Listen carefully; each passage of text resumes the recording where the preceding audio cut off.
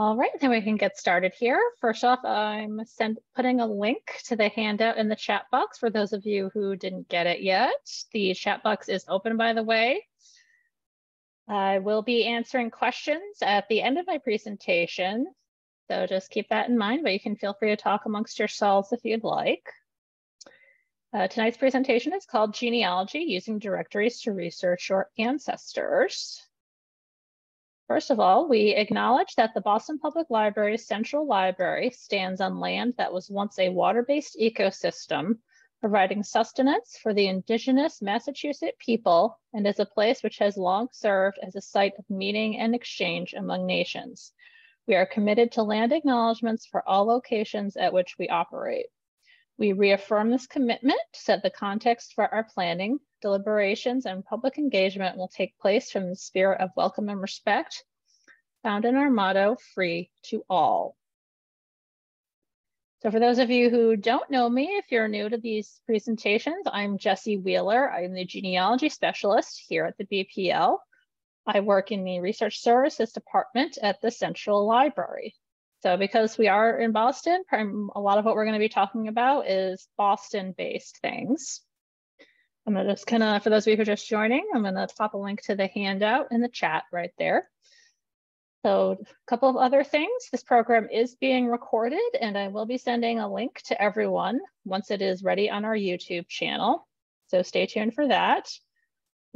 Everyone will also be getting a follow-up email tomorrow that will have a link to my slides as well as to the handout in case you didn't get that. So you don't need to worry about writing a bunch of things down. You'll be getting all this information again in an email, and you'll be able to watch the recording, which hopefully won't take too long to get up there, but you never know. Every folks are very, very busy. So what are we going to be covering today? So there's two main categories of directories that we're going to be talking about today that are the most useful in genealogy research. And I'm sorry, you'll have to excuse if I have a frog in my throat. It is allergy season and I have them. So I do apologize, and I will try not to clear my throat too much. So we have two main categories of directories that we're going to be discussing today. Those are going to be city directories and society directories. Some of you may have already used city directories. They are pretty well used, but some of you may not have. Society directories aren't quite as widely used as city directories, and I've been trying to fix that. I think they're a wonderful resource. We're also going to be talking about a few other types of directories, including telephone directories, the Boston list of residents, and other list of residents. Over here on the right, you can see there's an image of the title page for the 1858 Boston City Directory, which I think you can probably tell why I chose that particular one. It has lots of lovely illustrations around it. I thought that was a nice little accent to what we're talking about. So first, city directories. This image is from one of the first city directories. I think it might actually be the first Boston directory ever published, which was in 1790. You can see here the very first listing is Samuel Adams, and yes, it is that Samuel Adams, the one after whom the brewery was named and one of the founding fathers. He was listed in the city directory. I thought that was pretty cool. So what are city directories? City directories, these are commercially published listings of the residents and businesses in a particular city, town, or area. So that's something important to remember. They are commercially published. They are not published by the government. So they are not official government records. They are commercial records. And why I say sometimes it's an area, sometimes you'll have places where there's a bunch of small towns and they'll all be listed in the same guide. We have a few examples of that in New England. So in general, what they will contain are basically the names and addresses. That you'll have that definitely. And in many cases, especially if you get to later directories, it will include the occupations and sometimes where they worked, the individuals that are listed in them. So, and if you're really lucky, it may also include the dates of death of people who were in them previously. So I have found a few dates of death for folks this way by looking in the city directories. They don't put that in for everyone. It really depends on whether or not their surviving family members notified them that such and such so-and-so had died and what the date of death was. But it can be really useful. Sometimes there's been a couple instances where that was the easiest place I could find it. It wasn't anywhere else. The other thing it might also include, again, this isn't for everyone. It depends on whether or not the person notified the publishers. It could have information about when someone left an area and where they went to. So sometimes that'll say so-and-so moved west to California, or so-and-so moved to Cambridge, or so-and-so moved to Springfield. Which one it might say. That's a little Springfield joke for those of you who are aware of how many there are. All right, here we go. So a few other good things to know about the city directories, especially early on, the directories are basically only list men. So that's for many years, it was only men. Women were only included if they were considered the head of their household, which in most cases meant they were widowed. There are a few exceptions to this. The main one I'm thinking of, there was a female physician who had her own listing separate from her husband, which was pretty cool. This was, I believe, in the 1890s. Don't remember off the top of my head, but that's a rare exception. Most women, if they're listed by themselves, they're usually widowed. Starting in the 1930s, married women would be included in their husband's entries. Their first names would be in parentheses next to their husband's names. And then sometimes later on, you could tell it would be if their husband died, they would be listed on their own, but it would say in their widow of whatever their husband's name was. And then it wasn't until the 1950s that all adult women, regardless of marital status, were listed under their own names. So it's relatively recent that you're going to be able to find women. The other exception, which Penelope is reminding me, so yes, women teachers will be listed in some sections. The other place where you can find women in the city directories would be in the business listings in the back. So if they had a job, so if they were a physician, they would be listed with the physicians. If they were a seamstress, they would be listed with them. If they owned or operated any kind of business, like a grocery store, a restaurant, or really anything, they would be in the business listings. If they were the owners of a business, or if they were in one of the professions where people were listed individually, and teachers are part of that, and also physicians. So that is, in some cases, that could be the only place where you would find a woman in a city directory. That would, of course, only generally list where she worked. It wouldn't tell you where she lived. So that's something to keep in mind. Other thing to keep in mind is that children were not listed at all. So you're not gonna, if you're looking for where a particular child lived, you're not gonna find them. You would need to look for the names of the adults that they were living with. So if that was their parents or a guardian or someone else, you'd have to look for them and not the child themselves. Children in general, the only records they'll be listed in like these will be the census records. So they're not gonna be in really any of the resources we're gonna talk about tonight. So this is specific for the Boston City Directory. I'm not going to go through all of these. I'm just going to point out a couple of them. So 1789 was the first year it was published. It was published irregularly early on. There wasn't one every year. The first year people of color were listed was in 1813, and from that point to the 1848-1849 issue, they were listed in their own section. So there was a separate section at the end of the general section where people of color were listed. Okay, and yes, there we go. So this just shows you when the different towns were annexed. Prior to when these neighborhoods were annexed, when they're separate towns, they're gonna have their own directories. They're not gonna be included in the Boston directory. So that's something else to keep in mind. So for instance, if you have someone you're researching who lived in Dorchester prior to 1870 when it was annexed, you need to find the Dorchester directories. They won't be in the Boston directory. They might be in the Boston directory if they worked in Boston proper, but they would say in that case lived in Dorchester, but it wouldn't tell you where they lived because Dorchester was a separate place back then. So that's true for all of the neighborhoods of Boston that used to be separate towns. Another big thing is in 1930, that is the first year that there was an added listing organized by address. Up until that point, it was organized alphabetically by last name only. So if you only knew where a person lived, you're not going to be able to find them. You could find them if you were to look through every single entry or find a really good digitized copy that's indexed, but otherwise you're not going to find them by address until 1930. And in 1933, that's the first year that the women are in parentheses with their husbands' names. Okay, and the physical copies that the BPL has, it ceased publication in 1981. That is primarily because phone books were more regularly published back then. So people were just using those, and the city directory wasn't really considered to be all that important anymore. So that's when it stopped publishing, was in 1981. So what the BPL has is a large collection of city directories on microfilm and also in hard copy, and you can request those from the Research Services Desk, which is located on the second floor of the Central Library in Copley Square. We also have a collection of city directories from other places aside from Boston.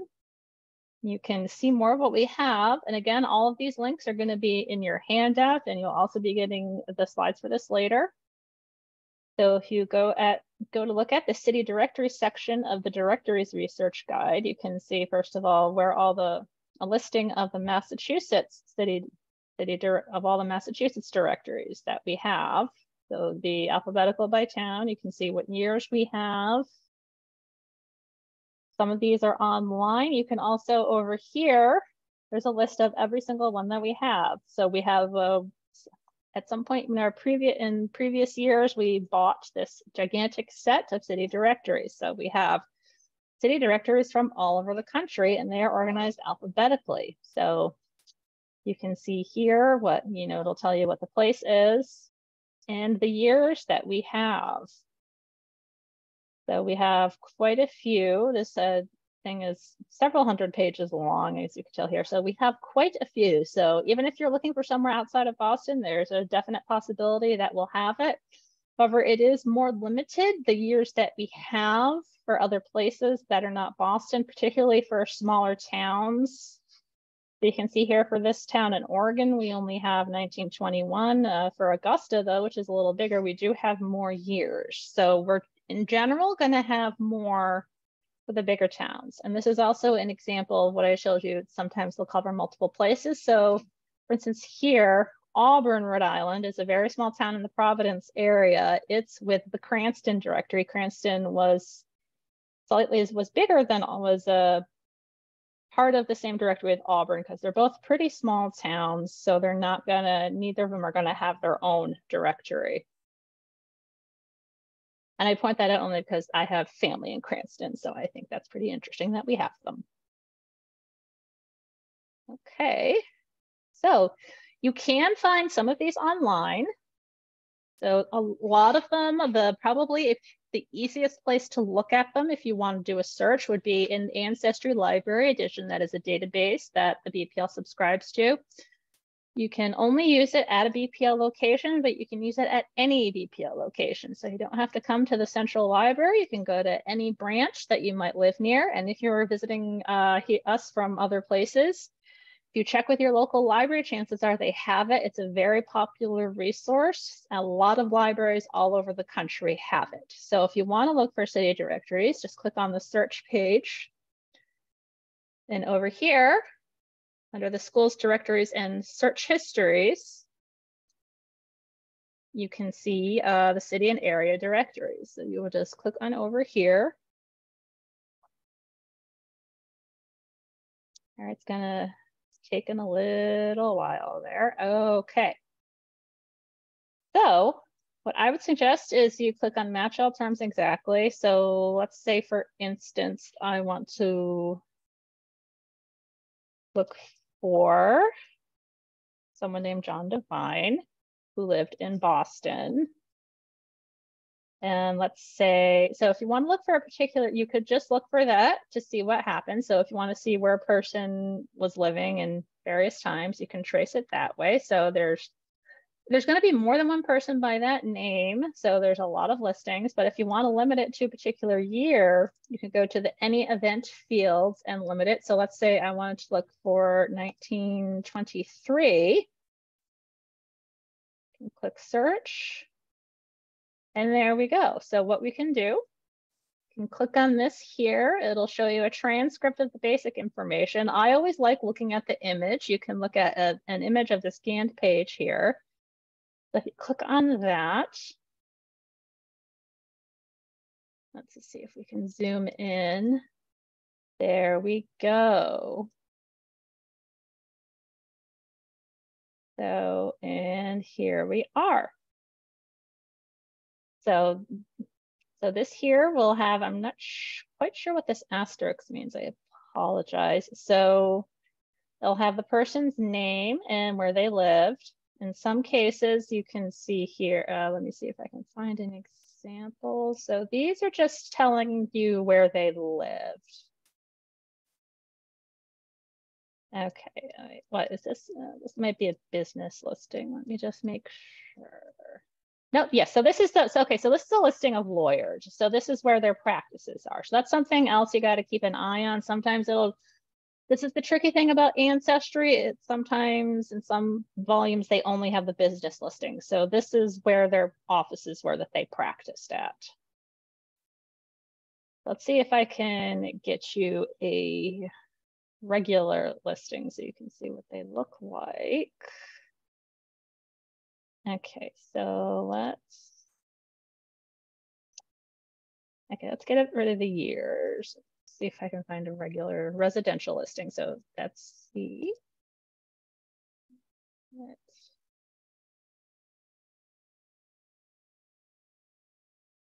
Okay, there we go. That should do it. Okay, so this is from 1951. So this is one of the newer ones. So it's going to look a little different. It's going to have ads along the top and the side. So this is the residential listing. So if you zoom in here, see, and there we go. Okay, so here's all the John Devine. So there we go. So you can see here, like with this person, you can see there's his wife's name, these two in parentheses. So you know now what their wives' names were. It'll tell you what their occupations were. So this particular person was an operator on the MTA. So that tells you what he did and where he worked. And home was in so he lived at 5 Marshfield in Roxbury. Sometimes it'll tell you where they worked and as well as where they lived. And looks like they're not doing that here. So at this point, they're just telling you where they live. So here's one example of someone who works in Boston but lives elsewhere. So this person, Joseph C. Devine, whose wife's name is Helen, he worked at the First National Bank of Boston, but it says here home was in Dover. So he worked in Boston but lived in Dover. So this can also be a useful resource if you're looking for someone who just worked in Boston and didn't live here. Their information will still be in here because they worked at some place that was in Boston. So they're going to be listed in here. So that's just one place to look at. So there's a bunch of other places that have digitized these. I will say though, there isn't one place where all of them will be. It's kind of a mix. So we're not going to look at all of these. So the other place you can look at city directories if you're not at the library is Heritage Quest. This is something you can get to from home. I like to call it Ancestry Lite.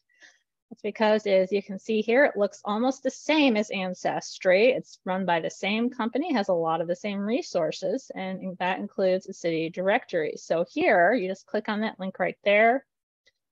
And then the search function is exactly the same as it was on Ancestry. So this is one that you can use from home. So these are places where you can get anything that's not just Boston. So like I said, we're not going to look at all of these because we have a lot to go over. So those are the databases that have them. These are the different websites that have them scanned online. So the caveat with these is you can't do a search by name like you can in the databases. You would just have to look at each page to see where the person is. So the best one, I think, is there's the Boston Athenaeum has digitized every single Boston directory from 1789 to 1900. Their focus was the 19th century primarily. So you can go to their website here. So you click on their link to catalog records here. So let's say I want to look at something in this time range. Okay, so now you can just click on the link here. They put everything up into the Internet Archive. So let's say I want to look at 1885. You can just click on that there. And it'll open it right up in the Internet Archive, which is, again, a free resource. Let's make this a little bigger here. But there is a search function in Internet Archive. It is somewhat limited. It doesn't work quite as well as the database does. This is also interesting. It is a little easier to navigate if you're looking page by page than it is in Ancestry. So there's a bunch of different reasons why you might want to use each one, but let's just click on a random page. There we go. Again, this is 1885. You can see here it does look a little bit different than the 1950s. You can see when if you look here, there's not going to be a lot of women, but as you can see here, as someone already pointed out, there sometimes are teachers listed. So here we have Sarah A. Jordan, who was a teacher. So this is basically how it would look back then. And you can see a lot, let's take it. So this person first, for instance, okay, so this person was a clerk and he worked at 25 Vale, but he lived at 8 Alston Street in Charlestown. That's the abbreviation. So CHSN is the abbreviation for Charlestown, and it says B, that means he was a boarder. So he was a boarder in Charlestown. There is a list of what all the abbreviations mean at the front. I've just been looking at these so long, I know what all the abbreviations mean. You can see here, there's WR for West Roxbury, ROX for Roxbury, EB for East Boston, and so on and so forth. So that's one place that's from the Boston Athenaeum. There's a bunch of other places that have them. It is primarily the Internet Archive where they'll be listed at. So there are other city directories online. In a lot of cases, if you just Google the name of a place and city directory, chances are you might be able to find a few of these online, but there have been some digitized by other places. For instance, the New York Public Library has digitized New York City directories from 1786 to 1923. The New York Public Library has a very robust digital collection online. So if you want to look at that, let's say we want to look at this one here. And you could just, let me see, their interface is a little tricky. So you have to, there we go. So you click on each page in order to look at it. You click over here to zoom. It's not the most intuitive site, and there we go. So another really interesting thing about the city directories is a lot of them will have like little mini, especially the older ones, they'll have little mini almanacs at the beginning with information about the weather and various things. And a lot of them will also have information about government officers, stagecoach schedules and things like that. So these can also be good for researching things other than people. Like I said, there we go. So this one, as you can see, it looks pretty much like the early one from Boston. This thing is really not behaving for me today. There we go. So it's just a basic list of names, occupations, and where they've lived. So that is New York. There's also the Philadelphia Museum of Art has some from Philadelphia. The University of Maryland has digitized some from Baltimore, and the University of Pennsylvania has some for Washington, D.C. But again, like I said, if you just go into Google, do a search for city directory and the name of a place, or if you go to the library catalog of a library that you're looking at and look to see what city directories they might have. City directories are a very important resource, and most bigger metropolitan libraries will have them. So now we're going to move on to society directories. This here is a cover for Who's Who along the North Shore for 1912. I thought that was a lovely fancy border, so I put that one in there. So society directories, again, like city directories, they are commercially published listings. These are not produced by the government. And the other thing about these is they will only have the wealthiest residents of the city or town. So these are really helpful if you're looking for more prominent citizens, or if you have ancestors you're looking for who had money or were important to a place. So the two main things we're going to be looking at for society directories are the social register, which is still in publication today, and the blue books. So good things to know about society directories, they were heavily biased. So they would exclude certain sections of the population, sometimes based on race or religion or other differences. For example, the mayor of Boston, one of the mayors of Boston in the early 20th century, John Fitzgerald, who is the maternal grandfather of John Kennedy, was not in the social register because he was Irish Catholic. However, he was in the Blue Book, which was a little bit more inclusive, at least in that regard. The other thing to keep in mind, in society directories, a lot of them would shorten the names to initials. So for instance, someone named Joseph Michael Smith might be in there as Mr. J.M. Smith. Their married women would also be listed under their husband's name. So for instance, there would be Mrs. John M. Smith, Mrs. J.M. Smith, so on and so forth. Unmarried women will be listed under Miss. So there would be like Miss Jane Smith. So, and depending on the directory, these listings could be organized by address, alphabetically by last name, or sometimes both. So depending on the directory, you might get one or the other or both. So for the Boston Blue Book, this is what they looked like. And these are fairly small books. This is almost a life-size image here. They're not very big. So the Clark's Boston Blue Book, which is its full title, it included residents who lived in selected districts. So it's not going to list people who lived all over this city, even if they were wealthy. They only were really looking at the fashionable places to live. The early volumes, they are organized by address, and then later volumes are by name. So, and also later volumes, they expanded a bit to include people in Brookline, Cambridge, Chestnut Hill, and Milton.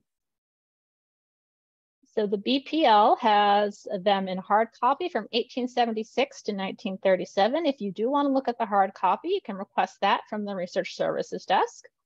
They are also available online. You can see these here, so we're just going to take a look at this one. There we go. So these are also, they're going to have some ads, a lot like the city directory. So like I said, this is when it's organized geographically. So if you're looking for if you know where someone lived during this time period, you could just go right to where they lived. They're also going to list people who lived in the hotels. So let's just go to a random page here. There we go. This is a little bigger. So as you can see here, there's Miss M. Russell, Louisburg Square. And then like I was telling you, pretty much everyone in here is listed under their initials only, with very few exceptions. So it's a lot of initials here. So you can see Mr. and Mrs. H.W. Savage, Mr. and Mrs. Sabin. And these two folks here lived at the Langham, so that would have been a hotel.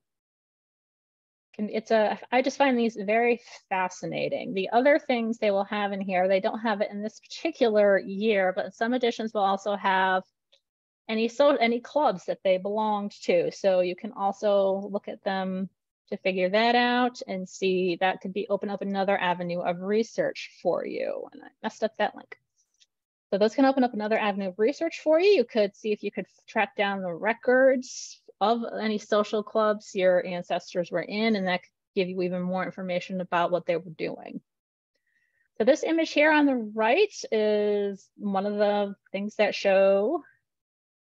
This is the Boston Blue Book again. This shows so this is the West End and Clarendon Street and a little bit of Comm Ave. So you can kind of see who was living around there back then.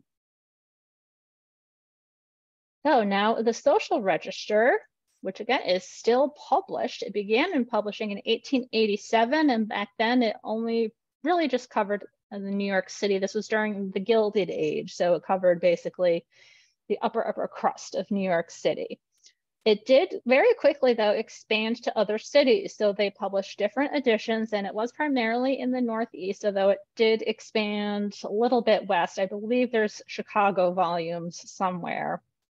These began being published in following years. Nowadays, there's just one social register to cover the whole country. It's not quite as popular as it once was.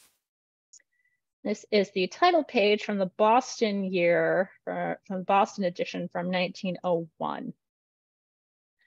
So in 1977, everything was consolidated into one volume, and that's what it is today. In earlier editions, married women would be listed under their husband's names with their maiden name in parentheses. You can see an example here from this Boston page. If you can look at this first listing here, there's Mr. Mrs. Rogers L. Barstow Jr. And in here in parentheses, Rebecca Newbold. So that will tell you what Mrs. Rogers L. Barstow Jr.'s maiden name was, and now we have her first name. So she's not just listed under her husband's name. So this can actually be a pretty useful resource. These other abbreviations in through here, they'll tell you where they graduate, when they graduated. So this fellow here graduated from Harvard in 1871.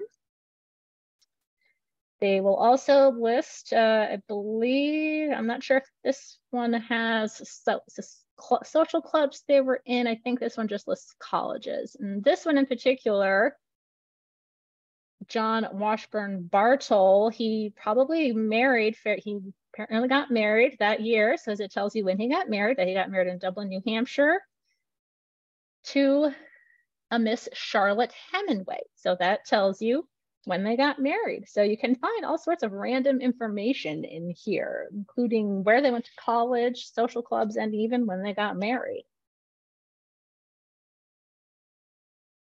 So eventually, once you get later on into later volumes, they would include the names, they would include this information for everyone, their names, addresses, educational information, even for the women, and social club memberships. So what we have here at the BPL, we have in hard copy with gaps, 1890 to 1976 for the Boston edition. I will tell you, the really old ones, they're in kind of sorry shape, and some of them are only partial volumes. They were really well used, and they used to be in a public shelf, and they got used quite a bit, and there's big chunks of them missing the earlier ones, which is why we usually will refer folks to the online edition. And then we also have 1977 to the present of the national one. And you can request these, again, at the Research Services Desk, but some of them are online. So this is HathiTrust. So if you look here, some of them are under copyright because it is still an active publication. So you're not going to be able to look at every single issue. You're mostly going to be able to look at the older ones, but let's look at this one.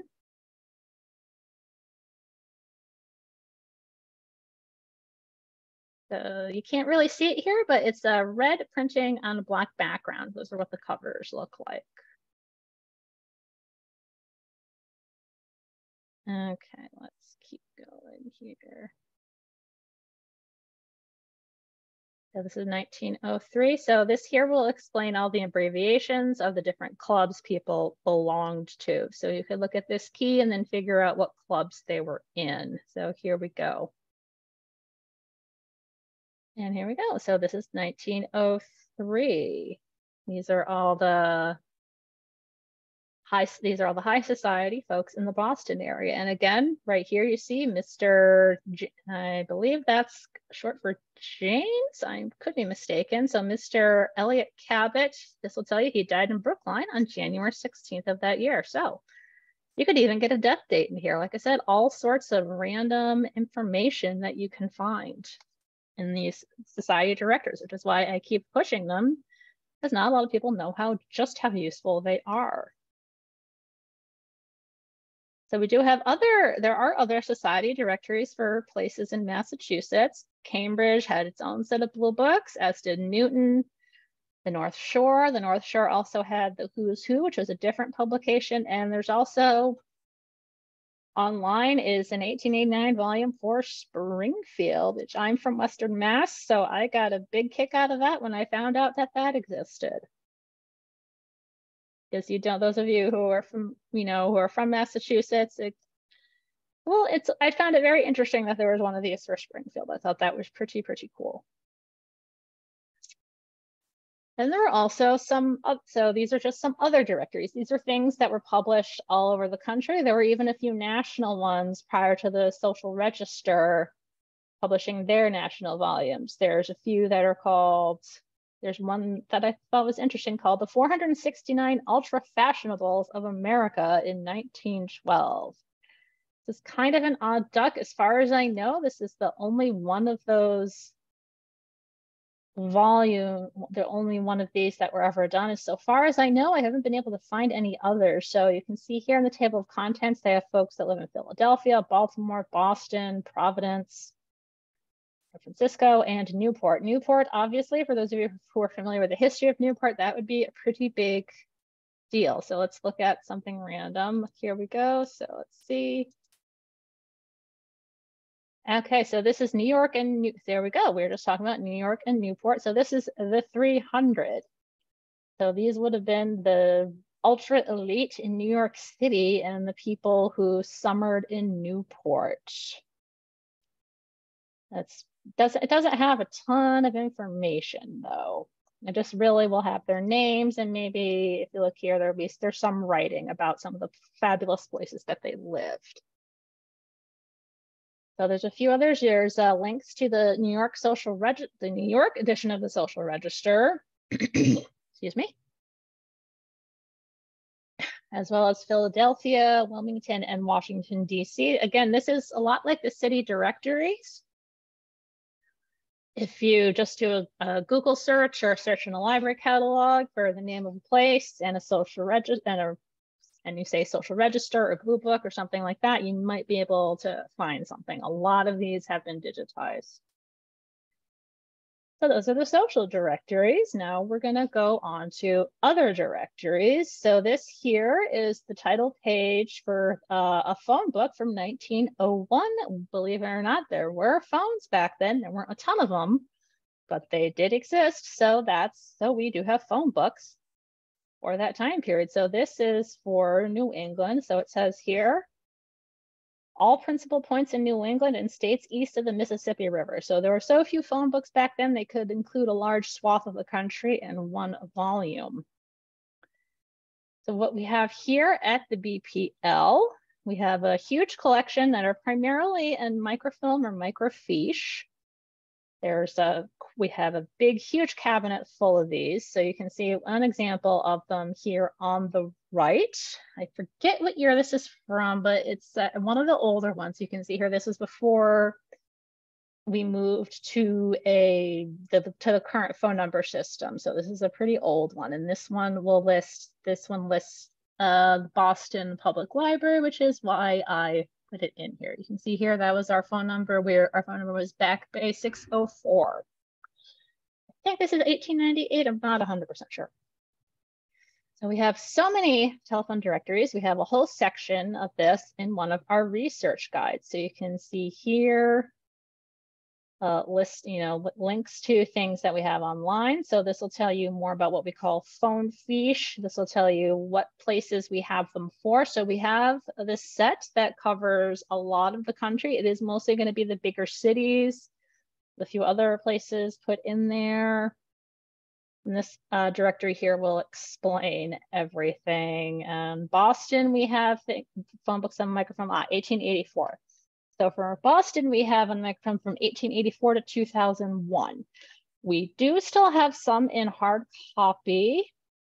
I don't know the most recent one we have. We try to keep phone books in here, but folks tend to walk off with them. So it's been a little hard to keep them in the building, but we do have a lot of phone books. These can be really, really useful. We have folks using these a lot of the time to research where a business was as well. They can also be useful for that. So, and this is a resource that goes back pretty far, probably a lot farther in time than a lot of folks might think. And this is the other big one. I could probably do an entire class just on this. That's how interested I am in it. So these are the lists of residents. But the BPL has a collection of them covering from 1909 to 2014. That 1909, there are some gaps. We weren't getting it regularly back then, so we don't have a complete collection. And a lot of them are available online. We're going to take a look at that it is a very important resource. So these, as you can see in this guide here, they were organized only by address until 1984. So up until 1984, you will need to know where the person you're researching lived in order to find them in here.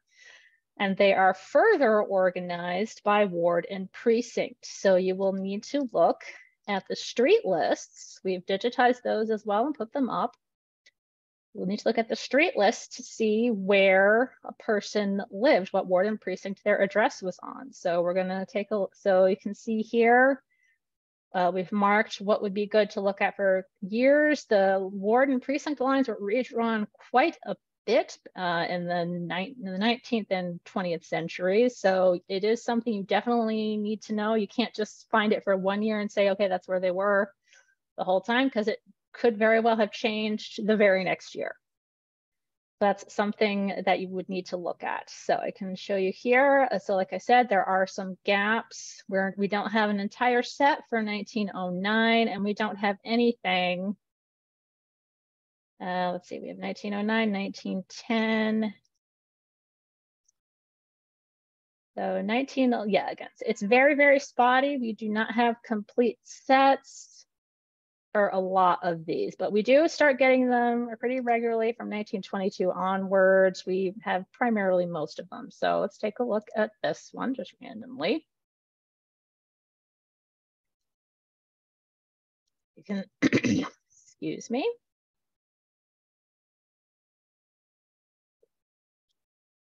All right, so you can see here it's organized by ward and precinct. So this is Ward 9, Precinct 1. So this lists residents of 20 years of age and over. What's important to note here is these are drawn primarily from voter registration rolls, so women will not be included in here until 1921. So that's something to keep in mind. And again, children are not going to be included in this. So as it says here, women are going to be indicated by a dagger, and veterans, likely of World War I, will be indicated by a star. So let's make this a little bit bigger. Okay, so here, so it is organized alphabetically by street and then by house number, according to the ward and precinct. So this is 49A Street. So this tells you what their occupation was, how old they were, and the other cool thing, it tells you where they lived the previous year. So let's find an example. See, okay, so you can see here, Miriam Michael Murphy lived at 79A Street the previous year. And you can see here, Timothy Vaughn lived in Vermont the previous year. So this can be a good way to trace people backwards. If you find someone in a more recent directory, you can go back and back and back to see where they lived. Again, these are things that you're going to have for other places,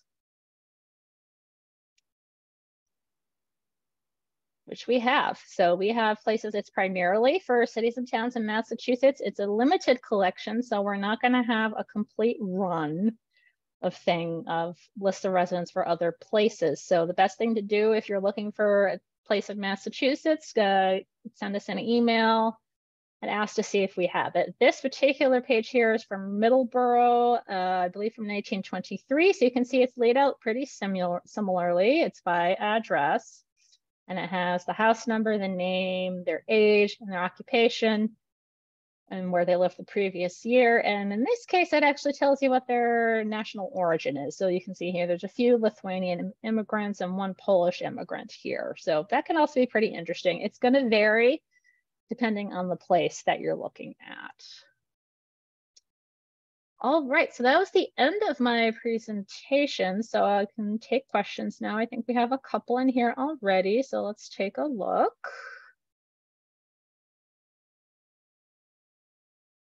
Okay. Yeah, lots of people. Okay. Let's see. Okay, so Penelope's asking, is there a way to tell what month a directory was published for a part-time or seasonal resident? So it will say when it was published. It usually will have the publication date. So for instance, it would say something, a lot of these are published in April. So it'd say as of April, whatever. So it will tell you when it was published. So if we go back, get back here. So if you go back to the city directories, you can see here, it says reported residents as of April 1st, 1922. So that's where they were living on that date. So it will tell you that. It's not, I don't believe it's not going to tell you seasonal residences. I don't think it would have to, I believe they only listed permanent residents. Get back here. Okay.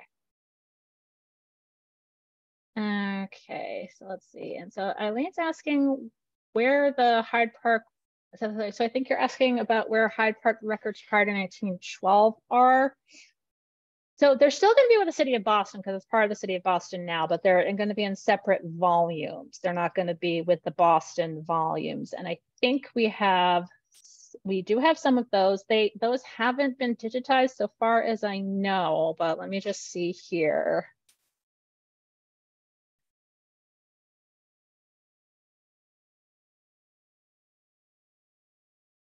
Let's see what we can find. There we go. Okay. Okay, so yeah, so we do have those. So that's definitely something, yeah, just send us an email and we can tell you which ones we have. I don't think they've all been cataloged. Oh, so this one has been digitized. This is from 1897, I think. So yeah, they are, like I said, we will still have them for the towns outside of Boston. It's just they're going to be their own directories. They're not going to be the Boston directory. That was the main point there, is that you'd have to look in a different publication, not the regular Boston directory. So again, you need to keep that in mind when the neighborhood you're looking at was annexed.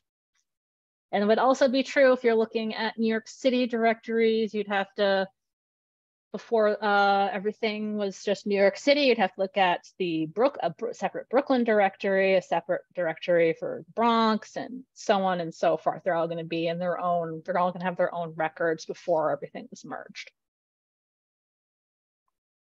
Let's see, did I miss anything?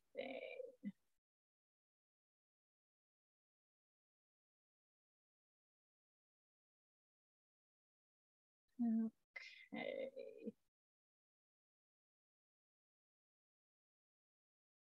All right, so if no one has any more questions, well, we have some time, so I can wait a little bit for folks. Okay, so, okay, oh, this is cool. So, okay, so Penelope is saying, I found my great-grandfather baseball player in his temporary lodging in Springfield because he arrived before April season began in the 1878 directory. Okay, so I guess they did include seasonal ones. So that's interesting. So that's good to know. So if you know someone who had an association with the place, they might be in there. Okay, so while we're waiting to see if anyone has more questions, just gonna promote our next event. So our next family history lecture is coming up in a few weeks. We have a guest speaker, Catherine Caldis, talking about researching your Revolutionary War ancestors. So if that's something you're researching as well, she's a wonderful speaker, very enthusiastic. I've seen her presentation elsewhere. It's a wonderful presentation. So if that's something you're at all interested in, definitely register for that. There are plenty of spots open.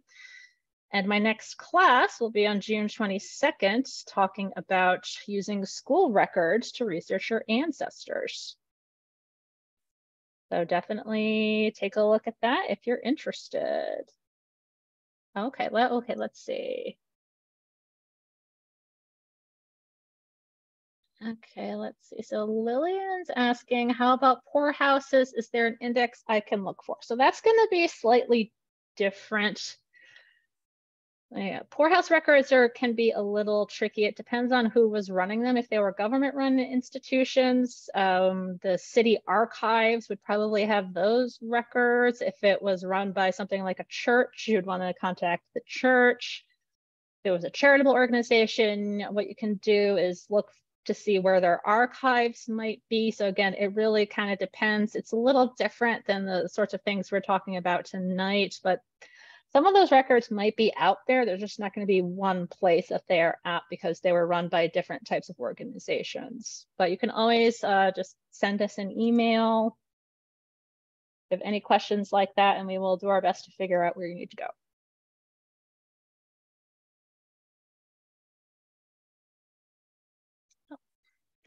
So you're all saying some very nice things in the chat. I really appreciate that. Thank you very much. So again, if you think of anything you wanted to ask but didn't get a chance to or whatever, you can send us an email to ask@bpl.org. We're also available by phone. Oh, this is a little, that is wrong.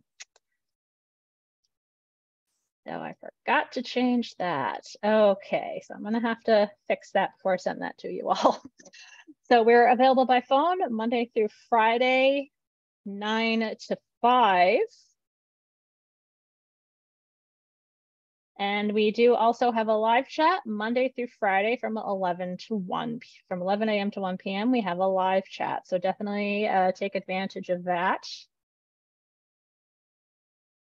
Okay, let me see. Okay, let me see. Okay, so Cheryl's asking, do any of the directories list marriages? I can't track one down that took place in Boston. So like we did see in a couple of examples here, some of them will list marriages. So the social director, so I think it was the social register or the clerks, they will occasionally list marriages. The city directories aren't gonna list marriages. So that's something, that's the sort of thing, it might pop up randomly, but that's really only gonna be in society directories. So that's for the wealthy and prominent people. If you're looking for more of an ordinary person, that's really not gonna show up in the directories. That's more something you would have to try to track down. I don't know where you've been, but so if it was something that took place in Boston, the registry division at City Hall should have a record of that. Otherwise, if it was something that was part of a church, you could contact the church where it might have happened and see what records they have. So those are a couple of avenues you can go down.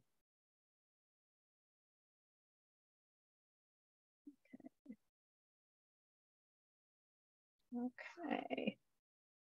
Then you're all being very, very nice. Like librarians do like to hear when they're doing our job. We do like to hear when we're doing our jobs well. So it's very nice. You're all very sweet.